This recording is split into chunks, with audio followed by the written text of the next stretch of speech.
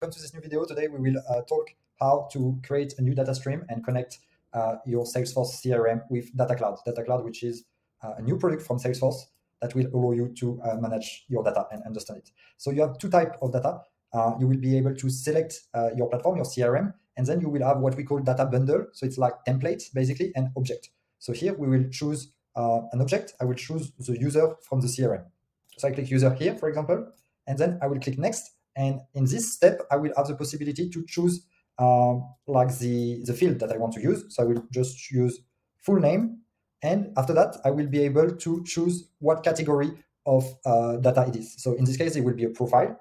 So, so the field required for primary key is, okay. So I will need to use user ID as well. So I need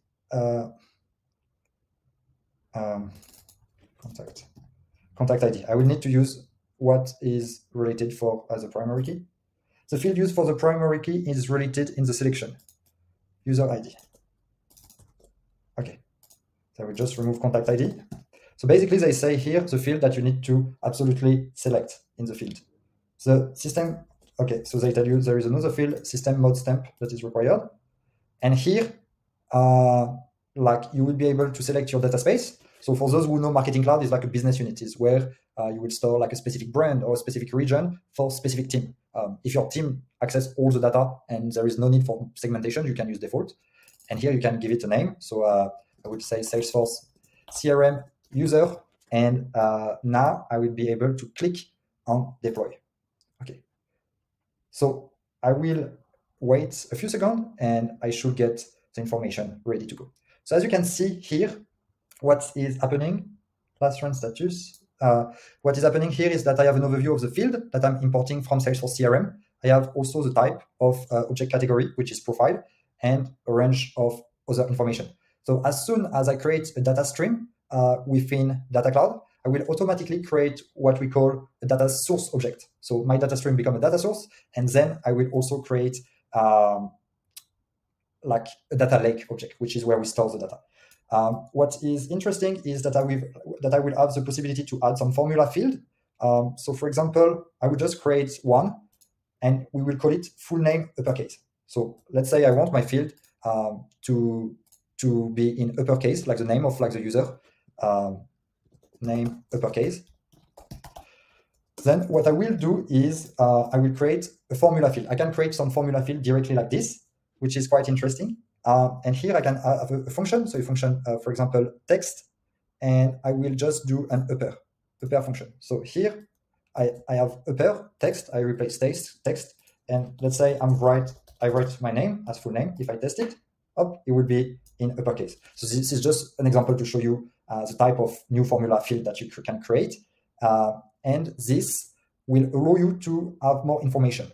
And as soon as you create this new field, the new formula field on Data Cloud, on your data source object, it will be automatically created within like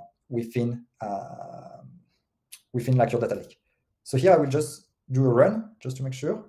And once I've done that, I should have a new field created into the data lake. I should have a new object. So as you can see here, I have Salesforce CRM user.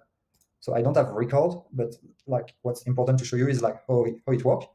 And here, as you can see, it's like the same. I use my data source object, but now it's stored into Data Cloud. And after that, I will have to map it to my data model object, which will be the individual object, in order to use it into the segmentation or the activation. So I can click here on Start Mapping. And here I will be mapping my Salesforce CRM user object with an object from my data model. So if I need to select my my data model, and here I will search for individual. Individual is like your main object within Data Cloud. So I click down. Okay, so as you know, full name will be directly mapped to the person name. But in order to validate the mapping, I will need to map the user ID as well. So I will need to find what's the user ID, individual ID. Up. So as you know, user ID, which is my primary key within my data lake object and also data source object, will be mapped to the individual ID that is my primary key within Data Cloud. So I can click Save. And here Data Cloud will match and map my Data Cloud will map my information directly. I will just click Save and Close, and now it should be correctly mapped. Okay, so this seems to be correct. I just had a small warning because I don't have data, I guess, so this can happen. But now, as you can see, my Salesforce CRM users are mapped to my data model object. And now I have an individual object, as you can see. And here I will be able to see what I've mapped to my, what are the different data stream and data lake object that are mapped to this specific individual object. So this is quite interesting. Yeah. What I can see now, and I think it will be in Data Explorer, will it be data model object? Yeah, individual. So here I should be able to have a view of like the way the data is mapped. Is it here actually? I'm not sure. Maybe it's not, or maybe I cannot see it because there is no data that is imported, I think.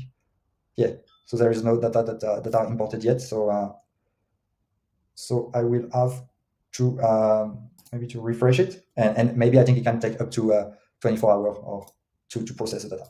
But what's important is to show you how it would work. And here I will have the ability then to create a new segment, and I will just show you how to create this new segment. So here I can create a segment on the individual and full name, individual name. So here I'm creating a segment on the individual name, for example.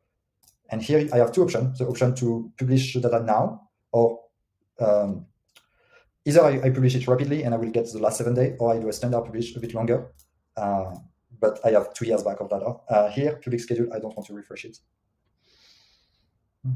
And here, my segment will be created within Data Cloud. So this is how you can create a data stream with Data Cloud and following the process of creating the data source object, the data lake object, and mapping the data lake object to the data model object, and then using a segment based on that. Thank you for watching this video. If you have any question, please let me know, and thank you.